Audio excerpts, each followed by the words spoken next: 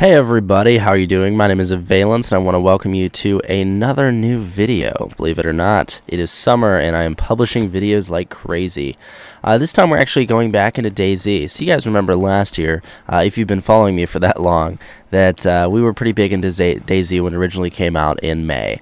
Well, it's been about a year since we've had a solid version of DayZ. And something that's playable, that is. And I figured I'd go ahead and talk about another new mod that's actually been really popular in recent times, and I went ahead last night and checked it out myself. So a little bit of free time. I was playing solo, so none of this is team play, which is why you have a lot of kind of meh footage. However, I wanted to go ahead and give you a first impressions video on my feelings for DayZ Breaking Point. DayZ has, been a really cool piece. I played it for hundreds of hours last year. I think Raptor tracked something like 252 hours or something like that. It was ridiculous. And had a lot of good time with it. Made a ton of videos out of it and plenty of live streams with it. And I started to get back into it this summer after I got out of class about 3 weeks ago. And had a good time doing so, but it felt a little stale. I mean, there's the guns, and then there's a couple other things, and that's really it. And it's not because of the mechanics, it's not because of the way the world works, but rather the kind of lack of detailed updates we'd seen to DayZ. Now, I know that Dean and his crew are working very hard to get standalone out, which is fully respectable, but while we're waiting, what's become of the original? Well, that's where Breaking Point comes in. So what Breaking Point does is it adds over 600 more weapons with 100 more handguns, something like 300 more rifles. There's over 20 lootable skins to find, tons of land, air, and sea vehicles added with more in-game vehicles. So there's Blackhawks. You'll see one in this clip, actually. There's more loot spawns, heli crashes, tons of new zombie models, and the big thing is sounds. There's sounds in this one, and the sounds have been updated drastically to great effect too. I mean, they work very well. You'll hear some of them while we're playing, but there's new zombie sounds which are very evident. Also, your gear actually changes based on what gear you wear. You see I'm in a different outfit right now, and there's tons of outfits to find, so it really adds a lot to it. It's really cool. It's not more forgiving, but rather adds a lot more into it, so you kind of don't know what to expect. Now, there's also really cool stuff like the power grid. You can turn off power, and there's been added street lamps and stuff, so you can see at night, but that can be turned off. There's sound effects for everything. The hatchets are redone. Most of the guns are redone. I mean, it sounds a lot better. New maps. There's also custom towns that were added, military blockades. You'll see actually an addition of a freight train and a giant roadblock of people that were trying to get out of Cherno here in a minute. Very impressive. There's also fuel, so now you can actually land your vehicle in a gas station and it'll refuel it. So it's really just a combination of what we see in Wasteland and then DayZ, which are two of the most popular mods for Arma 2 and Arma 3. But it's really awesome, and the custom vehicles are great. There's Humvees that look like something out of Mad Max, and a lot of effort has been put into this. I mean, you can load gear into vehicles, make roadblocks yourself. There's base building elements in it, and it's really cool seeing what you're able to do. So overall, I mean, it looks like Breaking Point's a very impressive package. No, well. Last night I hopped into it, and I wanted to see how different it actually was. And for me, Breaking Point definitely could revive my interest in DayZ. You see here, there's the blockade. With the whole freight train, the freight train's actually loaded with like windshield glass and stuff, which is really cool. It could definitely refresh my interest in DayZ. However, there's still the problems with DayZ that you kind of come to expect. Other players... you'll see to the end of this clip. That's what really got me last night. I had a great time with it. I really enjoyed the taser. You have a taser now. It's the X30 or 26, and you can tase people, which is so much fun. So, like, what I would do, I don't have any clips of it, unfortunately, for this, but I did do it a couple times last night, regrettably not on camera. But I was actually able to tase somebody, no problem. Just, hey, tase. Loot them. You can actually loot their gear and then leave them for the zombies or something. Now, the tase doesn't last very long, but it was so much fun. I got a kick out of it, so it was really enjoyable. But the clothing too, you see that I have a new piece of clothing right here that I was able to loot out of the airfield. There's tons of clothing, guys.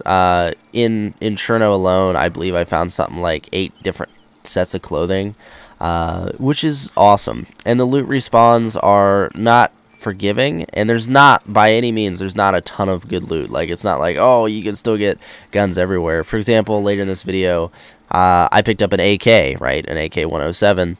I found an AK-107 with 1 mag. That was right after a server reset. But Lee Enfields and revolvers and some pretty bad handguns are very, very popular in essence. So you do have that. There's vehicles as well, although the spawns aren't increased, which is nice. And the servers are also very populated. So I think what Breaking Point has done is really reinvigorate DayZ to an update that we would have expected now if they hadn't been working on DayZ standalone.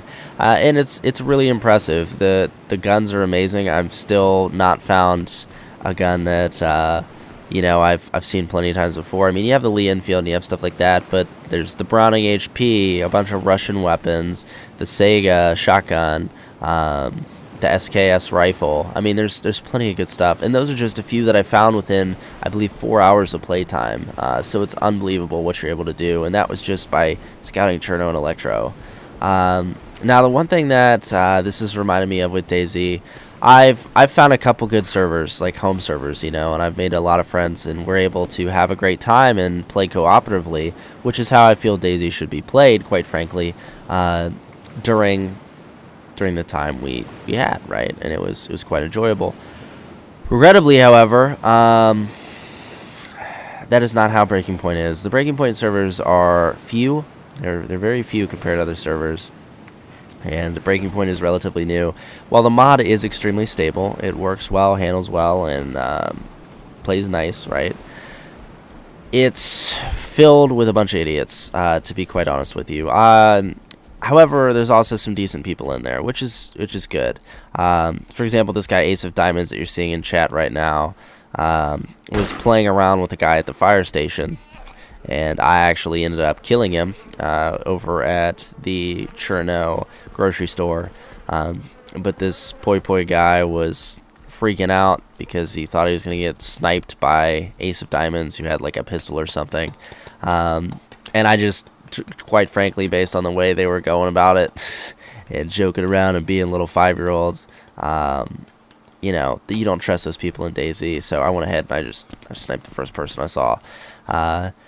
He had yelled friendly and got all mad afterwards, you know, but that's unfortunately how it works. The big thing in this mod, too, like, I always, like, for example, me, unless I'm with a group of people, when we make the collective decision to cap somebody, I always yell friendly. Friendly, and if I don't get a response within the first 3 or 4 yells, bang. That's simple. So, who knows? But, I just got that guy with a nice Lee Enfield shot. Love the Lee Enfield. It's so nice as a starting weapon, which is one of the things you'll find in Cherno. But Breaking Point is definitely a reinvigoration of DayZ for me personally, and I'm starting to get all the guys back into it as well. So it's quite enjoyable. Overall, I'm very impressed with the mod. I mean, it's a mod of a mod, basically, but I think it's a very well done one that changes a lot, which is good. This is where I get that guy. It's good, you know, and I'm happy to see that it's there and it's stable. The big thing is it's stable. There were a ton of mods, such as DayZ 2017, that had a very difficult time stabilizing, and it was a real problem. And there's nothing wrong with that. I mean, I can understand that things are built up, but at the same time, it's also like, hey, we like something that's playable and not, you know, hey, or I don't know what I'm playing. Da, da, da, da. So it's kind of a big thing with this mod. Excuse me. And this part was actually really interesting, and this showcases another thing that I enjoy, which is the vehicles. There was this group of guys, this Maxwell House. There's a group of guys who obviously couldn't spell, because they couldn't spell Christmas. They couldn't spell a symbol. They were like, Team Christmas or Team Holiday Assembly, and I was like, sorry? But just a group of a-holes, to be honest with you, who had found a chopper. They were flying around. It was a Black Hawk, I believe, based on what I could see, with a door gun. They parked it on top of the hospital Electro and said, come at us, bro.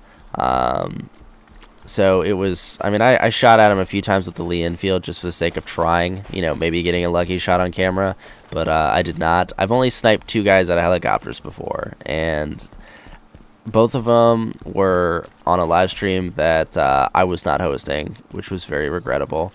But hey, you never know. Anyway, though, that's a preview of a Blackhawk, and that's one of the new vehicles. I've also seen a kind of Mad Max style Humvee that was actually quite awesome to see. I enjoyed it very much. And there's plenty of cool stuff in this mod that really makes it so impressive. With the new zombie animations and stuff too that have been added, they handle a lot better, and you definitely get a kick out of a few things. So like I said, Breaking Point overall I think is a good addition for DayZ players who are looking for a little more kind of meat to their content. They want a little bit more out of it, and I think that's something that's fairly reasonable to ask about, especially today rather, because while we have had DayZ for a while, the big thing is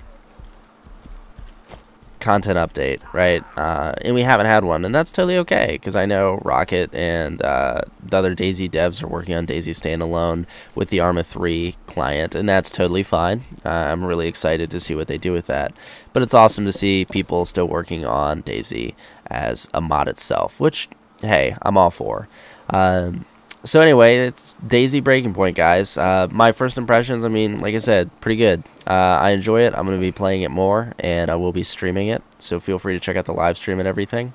But yeah, hopefully we'll see you guys then. If you're looking for a mod, DayZ Breaking Point, regrettably is not with DayZ Commander. It is on Zombie Infection, or excuse me, thezombieinfection.com. You need to install a Microsoft.NET framework, a 45 framework. Really easy install, and then you're also going to have to install the exe itself. The nice thing about the exe is it plays exactly like DayZ Commander. It'll install an update the way DayZ Commander does, and it handles quite well. So it works, and there's nothing that really kind of takes it aback. The one thing that I will say I do not enjoy about this mod, besides the idiots, I mean, because let's be honest, you get that anywhere in DayZ, the one thing I really don't enjoy about this mod is the fact that side chat's enabled. I have yet to play on a server where side chat is disabled. I hate it. I want it gone. Basically what side chat does is just allows people to laugh and troll and complain and moan in the world of DayZ, which quite frankly I never enjoyed. Side chat was not one of my things. I always hated it being in DayZ specifically. If it's something like Wasteland or whatever, alright. No, not even alright by me. But I just don't like the fact that side chat has such a giant presence. And everyone uses it all the time. For example, that guy Ace of Diamonds I killed started bitching money and complaining. Saying, oh, it's harmless, no. After I shot him, and he just kept going on and on and on. And it was annoying. And then this Team Holiday crap. Look, Team Holiday Assembly. He doesn't even know how to spell assemble. Come on, give me a break. And they're just, you know, calling people out and being douche nozzles, and that's exactly what was happening. So it's annoying to have that, to be quite frank with you guys. Just that's me as a player, though. So anyway, that's DayZ Breaking Point, guys. If you're looking for a big thing with DayZ, definitely check out Breaking Point. I think it's a very worthwhile download. It's very quick, too. It's just reminiscent of the old DayZ days where it takes a while to load into the servers because they're fairly new. As far as I know, Breaking Point's only a couple months old, if that, but definitely worth a try. And if you guys do give it a try or play Breaking Point, tell me what you think of it in the comments below. I would definitely appreciate getting some feedback from you guys and seeing what you enjoy. So thank you guys very much for watching. This is another just kind of first impressions video on Breaking Point. I'll be putting out some clips of it this year, this summer, rather. Well, I guess this year, too. So definitely check it out. And if you enjoyed this video, please feel free to like it, of course. Also, toss me a comment. Tell me what you thought of my impressions, or if you have impressions yourself you'd like to share. And also, if you enjoyed this, feel free to subscribe to my channel. I do videos almost every day. I try to, at least. And also live streams every Tuesday, every Tuesday, Wednesday, and Thursday from 9 p.m. Eastern Standard to around 2 a.m. Kind of depends. And I throw some in between. But anyway, guys, thank you very much for watching. Have a good one, and maybe I'll see you in Breaking Point. See you, everybody. Have a good day.